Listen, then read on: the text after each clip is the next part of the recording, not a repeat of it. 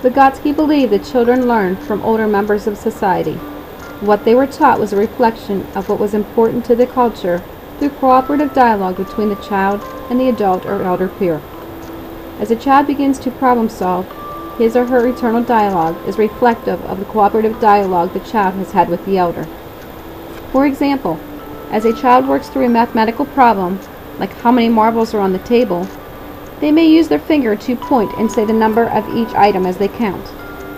This is a result of the teaching they had from the adult when they were first learning how to quantify. Vygotsky is responsible for introducing the concepts of the zone of proximal development, or ZPD. This zone is the area between what the child knows or has mastered and what the child can master with assistance. Going back to counting marbles, when a child is able to count, as in he knows his numbers, but does not know how to count consecutively and put a number to the next item, the child does not know how to tell you the number of marbles on the table.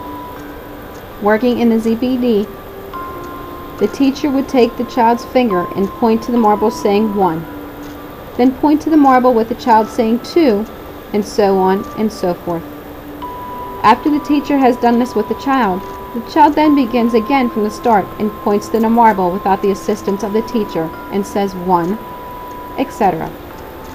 If the child stops pointing or cannot name the next number, the teacher reminds him to point or assist with the number that comes next. Once the child has mastered this counting exercise, the next time the child needs to count items, his internal dialogue will reflect the instructions of the teacher, and you will often see him point to the item while counting aloud. The ZPD does not always have to be entered in with the teacher. It can also be accomplished with a peer who already has mastered the skills that the struggling child is unable to complete without assistance.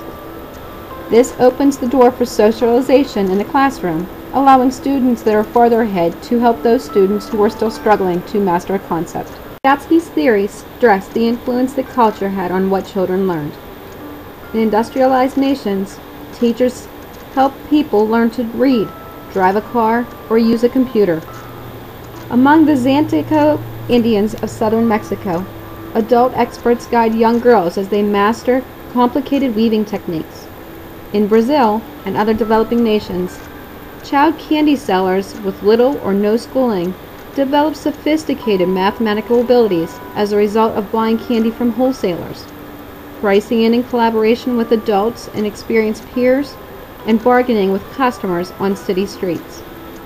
So in reviewing Vygotsky's theory, it is important to understand that what a child learns is largely dependent on what the culture he lives in deems important.